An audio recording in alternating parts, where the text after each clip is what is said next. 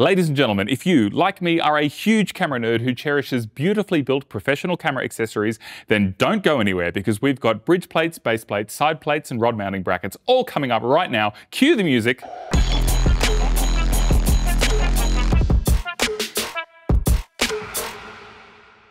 Alrighty, as you can see, we've been busy bees here in Germany and we've developed a whole range of new plates for the Alexa 35 and the Alexa Mini LF. And actually, a lot of these are going to be adaptable to third-party cameras as well.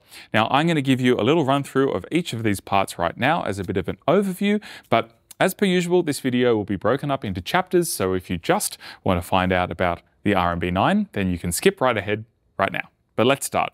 So first along on my left is the HEX-A. Now this is a handle extension adapter that can be used as a short handle extension for the CCH5 on an Alexa 35 or as an adapter to allow you to seamlessly use the handle extension set that we've had out for a number of years now.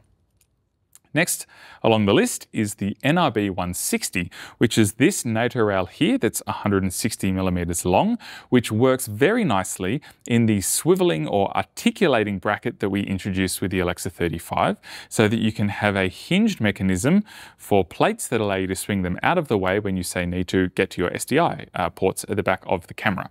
This has an integrated NATO rail, so it works really well with the NATO rail clamps that we also introduced about a year ago now. So more on that in just a minute. Third on the list is the UAP4. This universal adapter plate can both be used as a base plate for any camera with a BUD-compatible base plate system, such as the Alexa 35 or Mini LF. So it would have a flat base, which is obviously infinitely adaptable to whatever you like, but it can also be used as a side plate when you just want to have a really big cheese plate for mounting all sorts of different kinds of accessories on the side of your Alexa 35. And then we have two new CBPs. So these are the CBP 5 LW and the CBP 6 LW. The only difference between the two is the rod mounting standard. We've got Studio 19 here and Studio 15 on the CBP 6 LW. Now, the difference between a CBP 5, which is the plate that's existed since the Alexa 35 came out, and the CBP 5 LW is that this one is lightweight, or rather it's lighter weight. It's about 15% lighter than the CBP 5, so that's about 100 grams. And it also has the mechanism from a traditional bridge plate. So we've had quite a bit of feedback that people like the integrated design because it's lighter. You can have this really nice soft shoulder pad that is very close to the bottom of the camera so that the balance on your shoulder is better. But instead of using the quick release compact bridge plate mechanism, which a lot of people also love, they'd rather have the traditional bridge plate mechanism from, say, a BP8 or a BP9. So both of these plates incorporate that older style of mechanism. And last but certainly not least, this is the RMB9, which is the rod mounting bracket number 9, and it will basically attach to any plate that would work with a BUD system base plate. So for example, I could actually put this bracket on here, or it could go onto the UAP4 as well.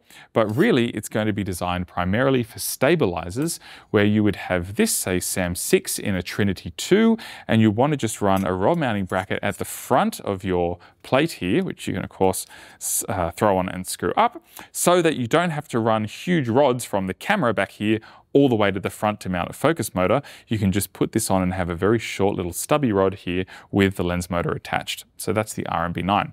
But let's get into the detail. Alrighty, let's start with an easy one. This is the HEX-A, which is the handle extension adapter. And basically, it just lets you adapt from the profile of the CCH5, which is the top handle that comes with all of the Alexa 35 production sets.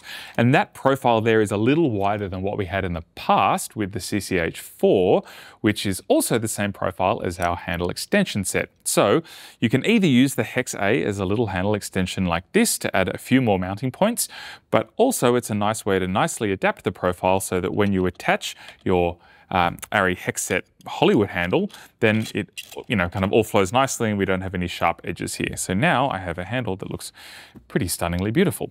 You can buy the HEX-A by itself, Or you can purchase it in a set with all of the other handle extensions, which actually comes in a foam inlay that will drop directly into a little Pelican case, so you can look very cool when you rock up the set with your Pelican case of all your handle accessories. But all of that is also available as a set, and yeah, that's the HEX-A. All right, this is the UAP4, our universal adapter plate, and it's basically a big cheese plate with a whole lot of pin-locked 1/4 inch and 3/8 inch holes, as well as pairs of M4 holes around the sides so that you can add a bracket like an RMB3 or an RMB7 rod mounting bracket.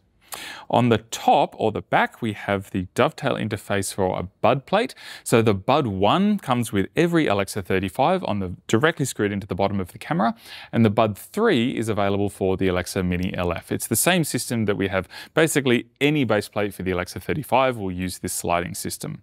And then on either end, and I know this plate doesn't actually have either end, it's a prototype, but on the proper one, we will have a flat front and back here, which has also a bunch of different mounting holes.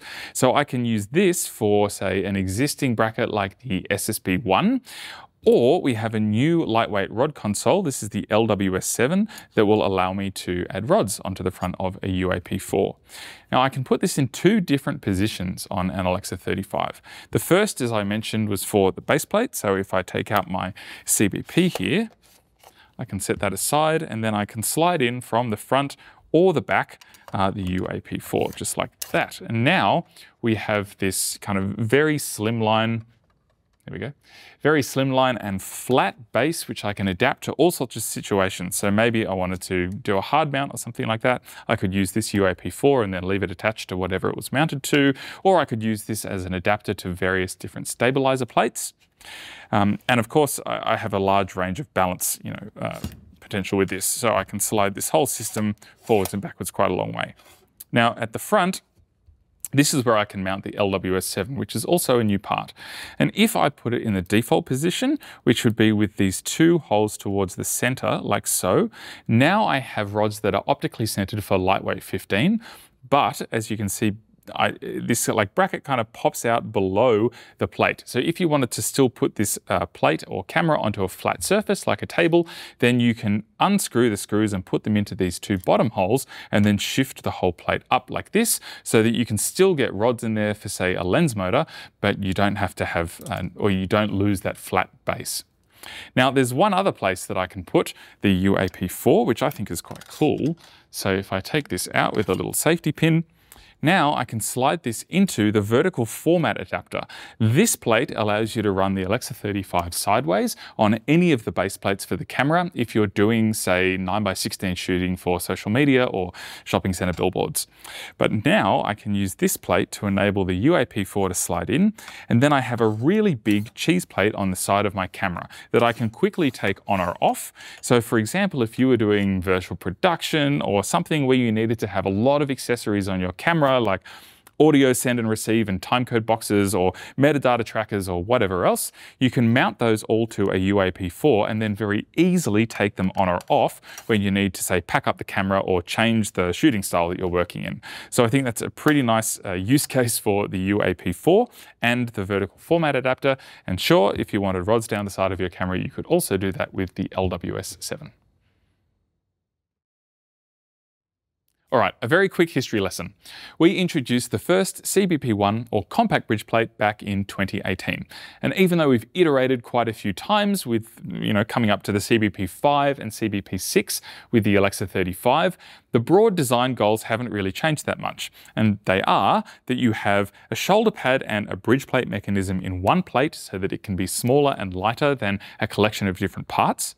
That you have a shoulder pad which is very close to the bottom of the camera, in fact as close as possible, so that the center of gravity is lower and you can have stable handheld operation. We have all of the rod standards in one plate, and we have a quick release dovetail mechanism. So here I can drop this straight onto a dovetail, I can still slide it, I can use any existing ARRI standard dovetail that have been around for decades, but I no longer have to bring the whole camera system to the back of the plate past the safety stop to release it. I can just pop it straight off. And anyone who's had experience using, say, a big Alexa LF or an Alexa Classic with a long zoom, trying to get the perfect angle when you go onto or off a slide plate, it can be a bit of a pain. But I totally get why people like the existing system. And so when we introduced the Alexa 35, we also introduced the BPA 6, which was a plate that still had lightweight 15mm rods at the front here, but that allowed you to use any existing BP8 or BP9 bridge plate, so that you could use the existing mounting mechanism like this, and then lock and come off. Now, over the preceding years, we've had a lot of people ask us to take a hybrid approach, where we've had the benefits for the handheld operation and the lightweight kind of design of an all-in-one system, but with the traditional mechanism. And now we have it. So we have the CBP 5 LW and the CBP 6 LW. And the only difference between these two new plates is the rod standard. So CBP 5 is always 19mm Studio, same with the existing plates, and CBP 6 is for Studio 15, and both plates support the lightweight 15 standard. Now, we are not replacing CBP 5s with the CBP 5 LW. It's just an option. You'll be able to purchase the full plate separately, or if you're an existing owner of a CBP 5, you'll be able to buy an upgrade kit that just includes the bridge plate part, so that you can swap between the quick release system or the traditional bridge plate clamping mechanism if you want, depending on jobs, or maybe you've just been looking out for this plate for quite a long time. So we have two existing lines which both offer all the benefits, just with different clamping mechanisms with the new CBP 5 LW. And why LW? Well, it's more lightweight. And actually, because it's a simpler mechanism, it's actually the exact same mechanism from a BP8. We save about 100 grams or 15% of the weight of the quick release version of the CBP. So there are pros and cons to either system. We either have a slightly heavier weight but a faster system for going on and off a tripod, or we have the slower but more traditional bridge plate mechanism, and you get to save about 100 grams. We're not here to tell you how to do your job, we're just here to make it a little bit easier, so the choice is yours. If you've AC'd on an Alexa 35 job before, you're probably pretty familiar already with the articulated mounting plate, which is this little guy that flips up out of the way so that when you have something mounted to the side of the camera, you can still get access to the ports. And you can also slide it up and down and mount it in various different angles and orientations, whatever you like. This plate's been really well received. It's shipped with just about every Alexa 35, but we can't help ourselves and we've come up with a second option. So if you undo the clamp, you can slide out the plate, and then you can slide in the new NRB 160, which is a NATO rail bracket that is 160mm long. So that has kind of two dovetails on it. So I have NATO on one side and the dovetail necessary for this clamping mechanism on the other, which means that I can drop it in. And now I still have that articulating mechanism, but for a NATO rail, which will work perfectly with our NRCs or NATO rail clamps, like this NRC2, which is designed for all different kinds of video transmitters.